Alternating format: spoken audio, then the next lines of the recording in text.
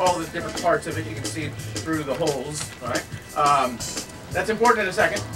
First, hey, examine these. Make sure they're solid. They don't have moving parts or anything like that.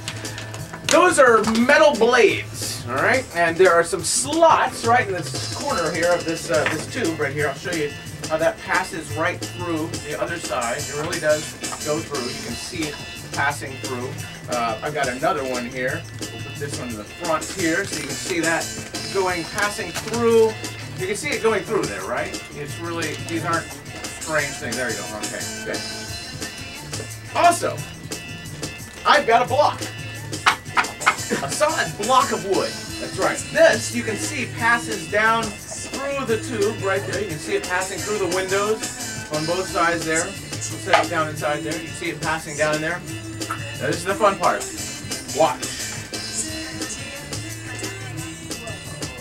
It passes right through the blades. You can see the blade right there. It passes right through and down into the bottom. And over here, you see, it passes all the way through, down to the bottom.